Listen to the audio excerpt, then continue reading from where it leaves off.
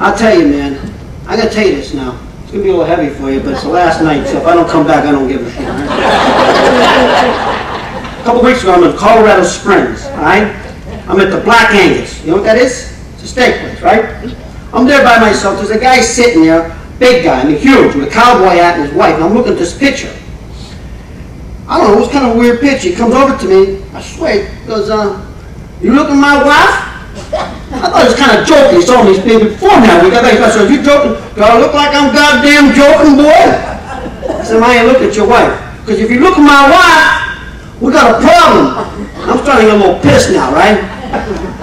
I said, look, I'm not looking at your wife, all right? Leave me alone, because you look at my wife, I'm going to take you outside and kick your ass and look at me, all right? Look at you. I'd rather fuck you than her. How about that, okay? Look at her. I've seen better heads on caddies. I'd rather eat out a crack whore's ass than fuck her. How about that, okay?